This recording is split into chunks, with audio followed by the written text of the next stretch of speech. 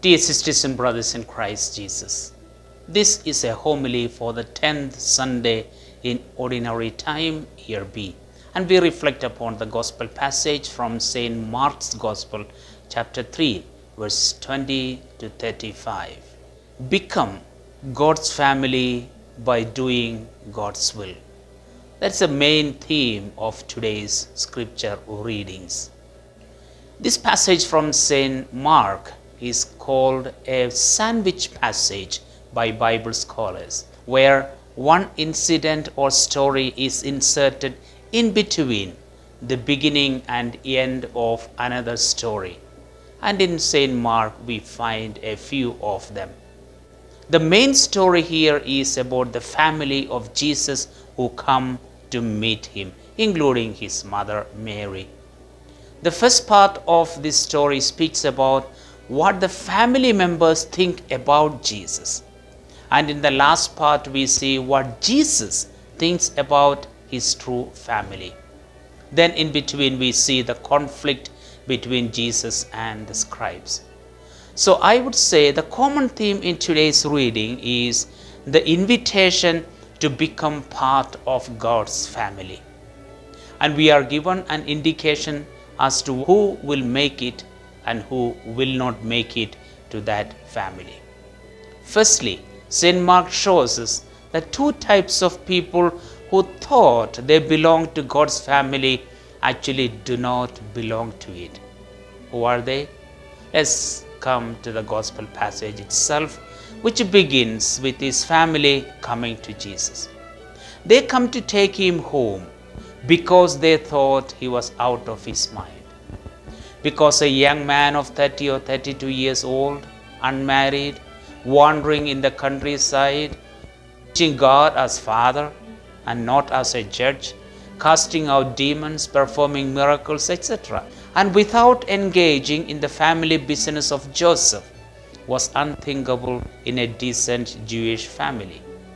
And what is more, he was not taking care of himself. He was so immersed in such things that he did not get time even to rest or to eat. He was indeed a misfit for their Jewish family. But still, they considered him one of them. Because for the Jews, belonging to a family or tribe was determined by their lineage, ancestry, blood relationship. And their destiny was determined by this.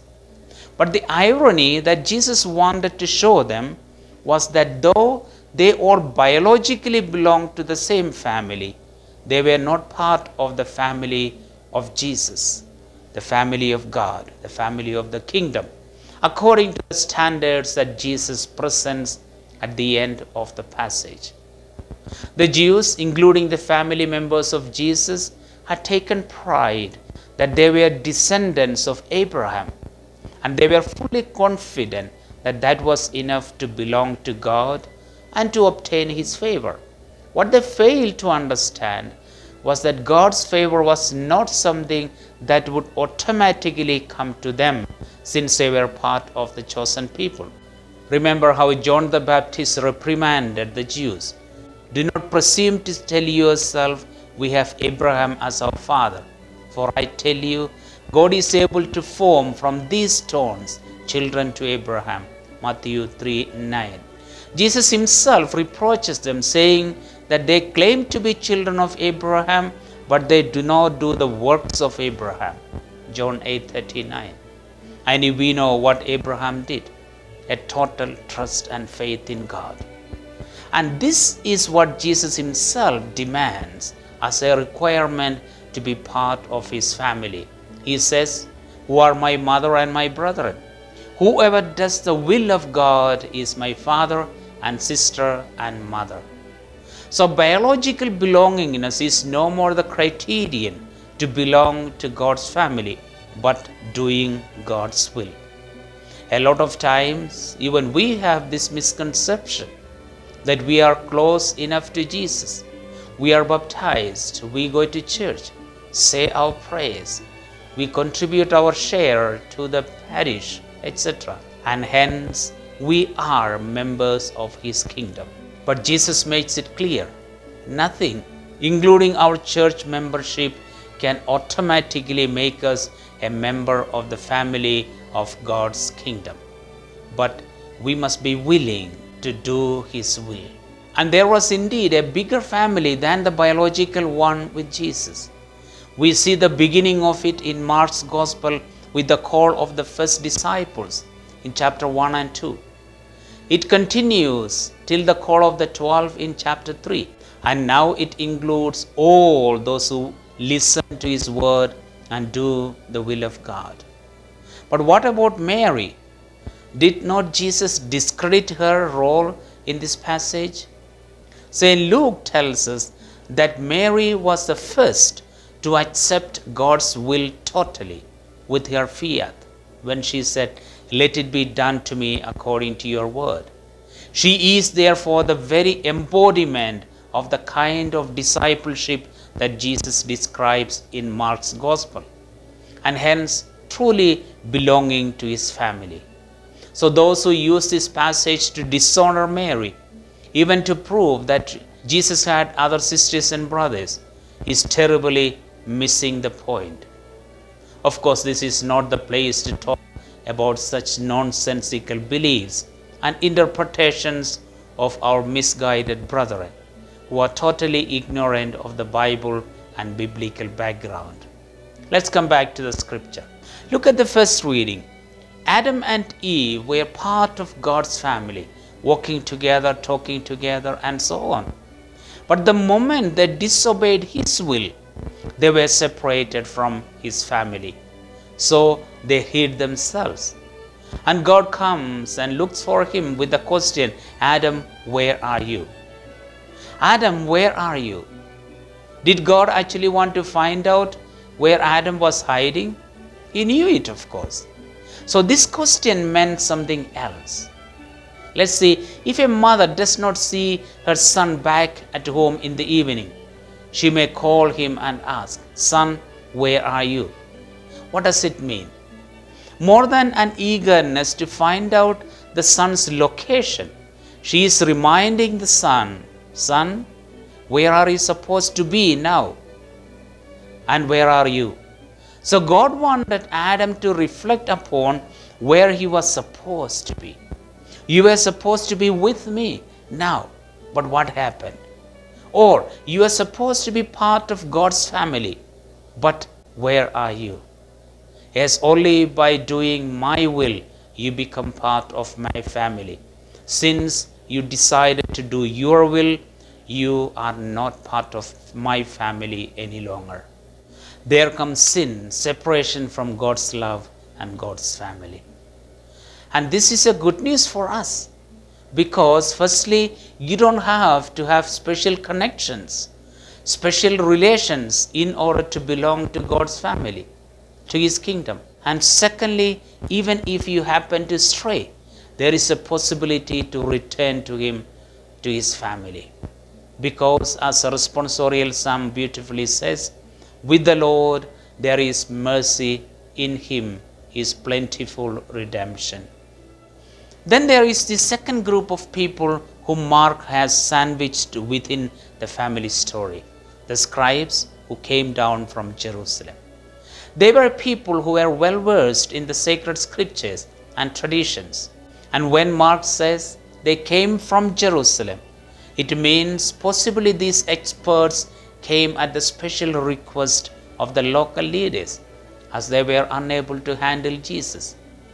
That means they were highly respected and learned people with some authority. But strangely, these religious scholars thought Jesus was even possessed, and he even colluded with Beelzebul, the big one of them. So they proved that being religious or spiritual expert does not mean we know God or that we are in the family of God.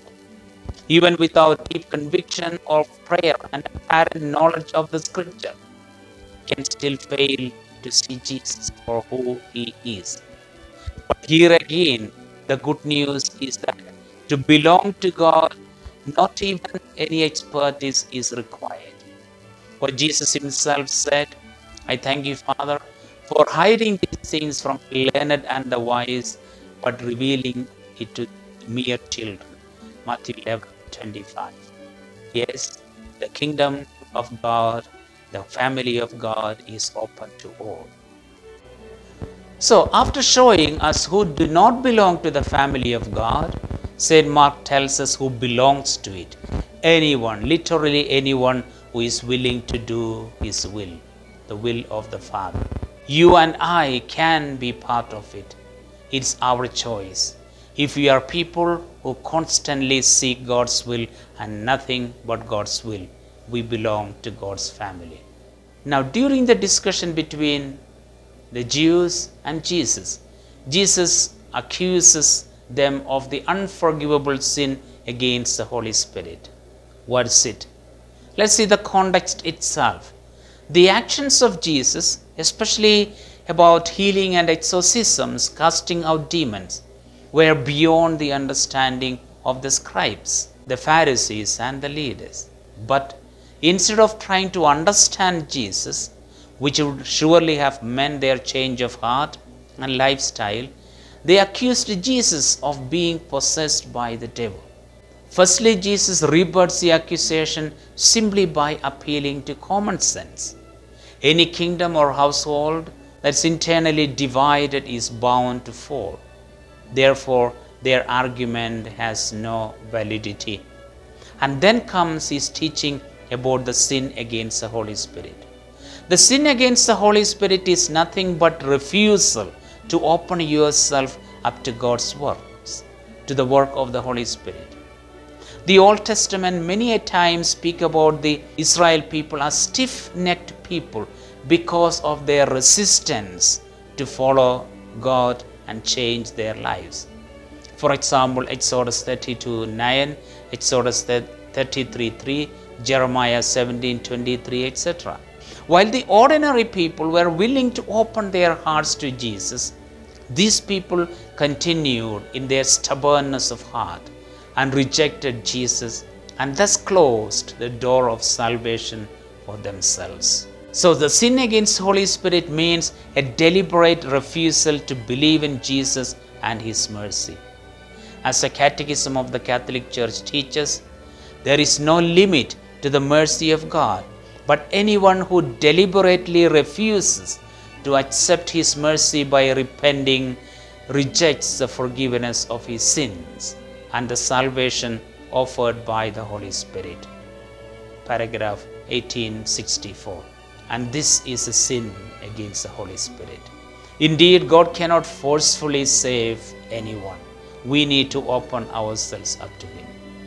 So, dear sisters and brothers, there are two comforting messages for us today. Firstly, belonging to the family of God, of Jesus, is open to all. And it does not depend on who or what we are. And we can regain it through repentance if we happen to lose it through sin. Secondly, Satan, the strong one indeed, was bound and defeated by Jesus, the stronger one.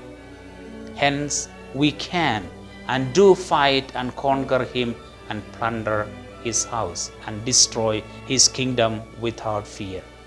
May the Lord bless all of us. Amen.